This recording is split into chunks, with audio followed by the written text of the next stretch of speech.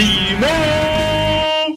What's going on, guys? It's Cimo, and welcome to another episode of Throwback Thursday, a weekly series where we look at some broke-ass cards from the anime and apply them to the current meta. This week's card, staying on the theme of Siegfried's cards apparently, is Nibelung's Treasure, and for those of you who don't know what this card does, I'll go ahead and let Siegfried explain once again. How to destroy you? I think Nibelung's Treasure is a good start. This lets me play Nibelung's Ring. But since I'm feeling generous, I'll give it to your Dragon Cannon. Okay, so my opponent gets a ring. I also get to draw 5 new cards.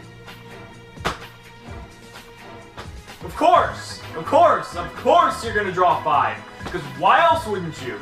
So to simplify things, Nibelung's Treasure allows you to equip a Nibelung's Ring to a monster your opponent controls, and then you draw 5 cards. Now, before in the series, we've discussed Card of Demise, Card of Sanctity, and these are all these really broken draw cards, but you could make an argument that Nibelung's Treasure is the most broken of the 3, and the reason being is that Card of Demise, you're drawing until you're holding 5. Card of Sanctity, you're drawing until you're holding 6. This card doesn't have a restriction on what you can go up to. Like, you could have a 5-card hand, put this out, and then draw 5, so now you're holding 9 cards. Like, duh!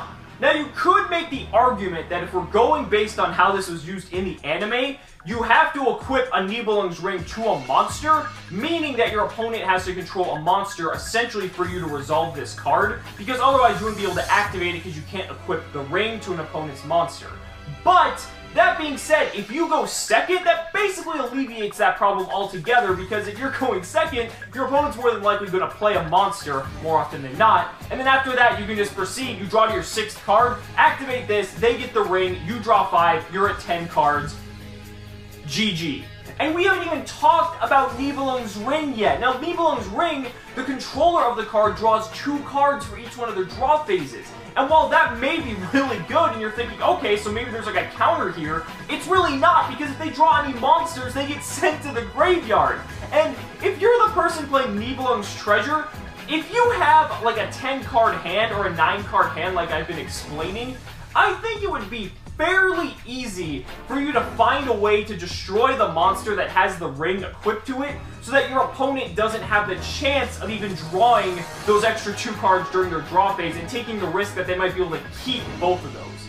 So it's just like there's literally 0 downside. Like, okay, if you have a 9 to 10 card hand, you should be OTKing that turn anyway, let's be real. Moving into this pendulum format, I don't even want to think about the possibility of my opponent being able to have 8 to 10 cards in their opening hand, and being able to just, like, completely fuck me. Like, that is just, like, probably would be the most savage beating I think anyone would ever receive, ever.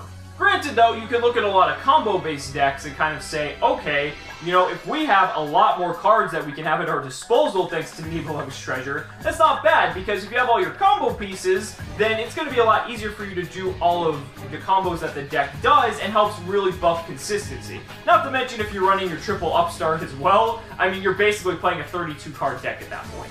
Let me know down in the comments what you guys think about Nibelung's Treasure. Like, this card is just insane. I mean, just being able to draw 5 with no, like, restriction or ceiling on your hand limit, aside from, like, at the end phase, you have to have obviously less than 6 or less, but I mean, that's totally irrelevant because you should be winning if you resolve that card. Thank you guys so much for watching the video. We'll see you next week.